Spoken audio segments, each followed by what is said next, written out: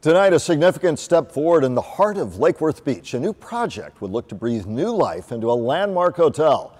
Tonight, the work of a local artist highlighting some of the frustrations and why it took so long. WPTV's Todd Wilson with what's next at the historic Gulfstream Hotel. Todd. Well, a major hurdle has been crossed in the future of the Gulfstream Hotel. And local artist Shannon Torrence says for years the hotel was being squandered. And he said the best way to capture that was to create a painting with Salvador Dali and the hotel. Sort of like, you know, the Evel Knievel of art. It's an oil on canvas. The colors of blue, yellow to pink is what draw you in. But it's the subject matter of Salvador Dali and the Gulfstream Hotel that stirs inquiry. Like, he was just so out there, right?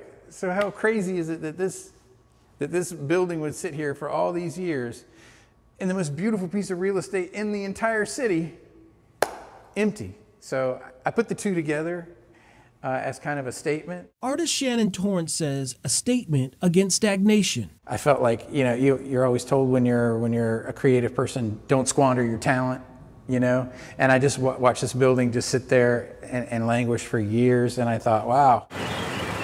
After a vote by city commissioners Tuesday night, 15 years of idle decay could soon end.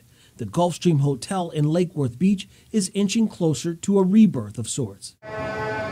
The 97-year-old building could soon go from this to something like this, with 90 hotel rooms, a restaurant bar, plus an additional property with 85 apartments, a ballroom, and a rooftop pool.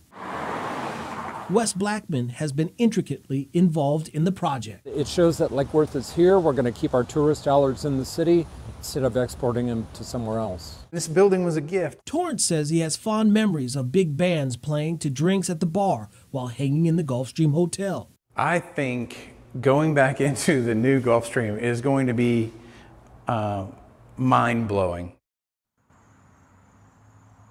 So you're wondering what's next? Well, one more reading and one more vote. And if it passes that, well, I understand that the work could start this fall. Live in Lake Worth Beach, Todd Wilson, WPTV News Channel 5.